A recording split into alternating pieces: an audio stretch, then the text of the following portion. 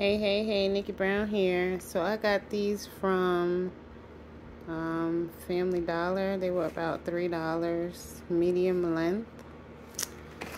And I bought some Krazy glue to put them on.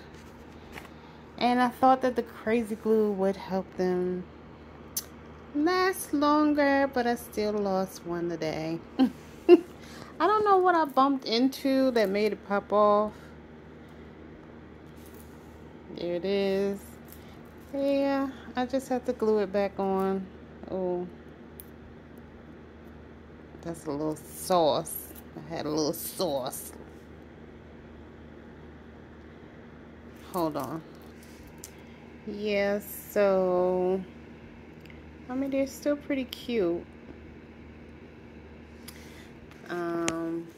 But this hand has a casualty.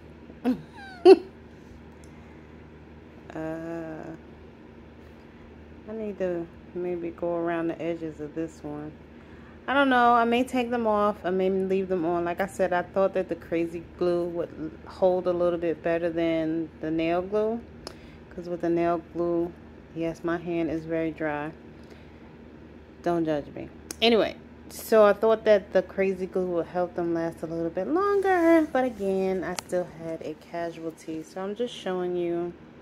Again, they're the Acrylic Nude French unbelievably natural nails. Ultra smooth. They're pretty easy to put on, and I've done videos applying these press-on nails before, so you can go and look at those if you'd like. But I just wanted to show you these. Again, they're about $3 at Family Dollar. Maybe $4, $3 or $4. And yes, so